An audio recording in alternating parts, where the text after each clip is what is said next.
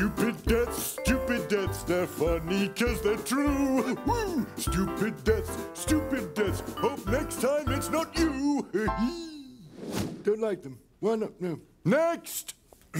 And you are? Bobby Leach, a famous Victorian daredevil and stuntman. I love it when stuntmen come through.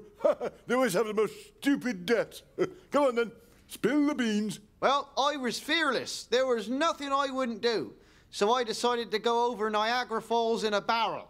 And you died, you idiot.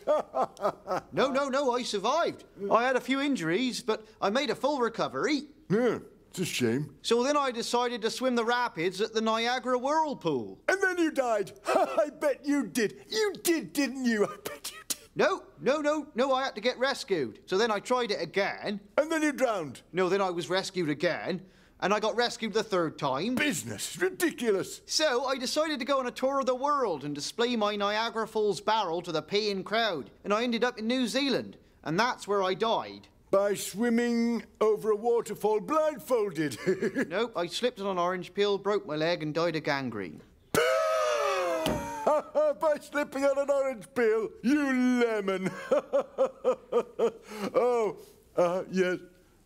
That's 3 yeses. You're through to the afterlife. Oh, well, thank you very much. Toodle pip.